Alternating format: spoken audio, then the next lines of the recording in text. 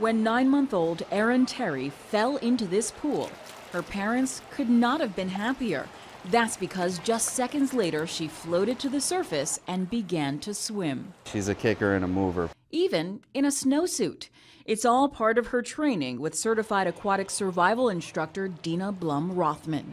Accidents happen, and we want to arm children with the ability to save themselves. She says all it takes is a month of lessons for a child to learn to survive in water. Her youngest students are just 6 months old. We're really rewarding something correct. And they start realizing, ooh, she liked when I did that.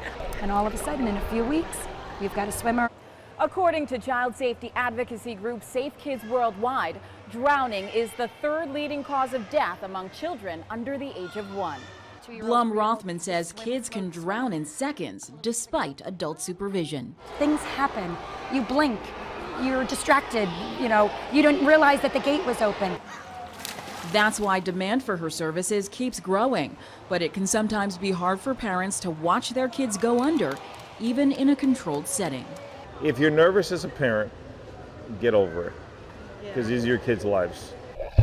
For the kids, it's just another day at the pool. She loves it. She loves the water, and she's always jumping in and splashing, and it's a good time.